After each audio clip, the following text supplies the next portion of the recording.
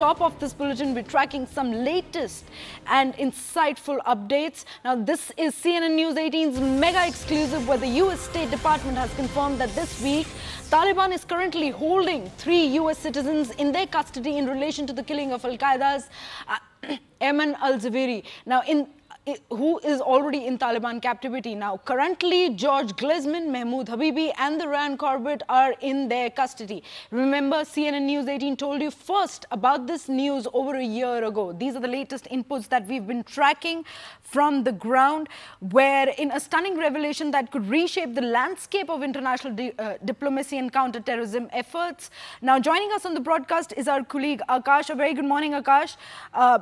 CNN News 18's Manoj Kumar Gupta has uncovered and gotten us these evidences about Mahmood Habibi. Take us through all the details that we are garnering from the ground on this report.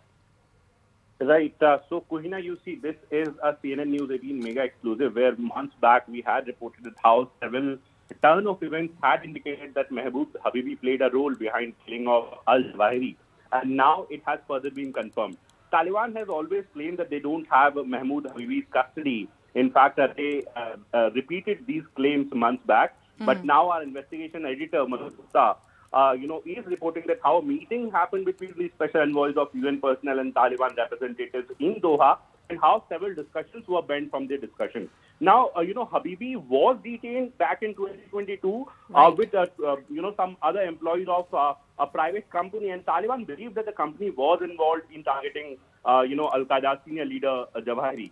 Also, it is important that, in an interview, in fact, a first interview after all what happened in Afghanistan, Amrullah, who was the former vice president of Afghanistan, spoke to News 18, and he also had a theory that, the turn of events somewhere indicated that, Habibi played a major role, and this is now has been further confirmed. Right, Akash. Help us also understand the revelations and what is the current condition and treatment of the 3 detainees in Taliban custody. Do we have any more information about this? So, as I mentioned earlier, Taliban has always denied the detention of or the custody of, Habibi. Yes, as far as these 2 other individuals are concerned, so they had accepted that these 2 individuals were there in their custody. Further, this is important in terms of context that when it is about al-Zawahiri, so we know that how he was killed in a drone strike, and he was considered as a key plotter to 9/11 terrorist attacks. And in fact, the second number after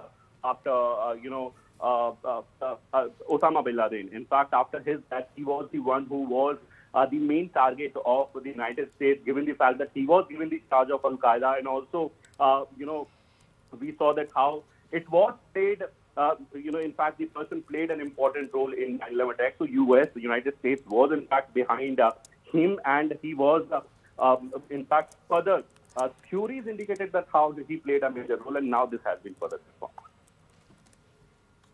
Right, Akash. Thank you so much for bringing in all those inputs on this.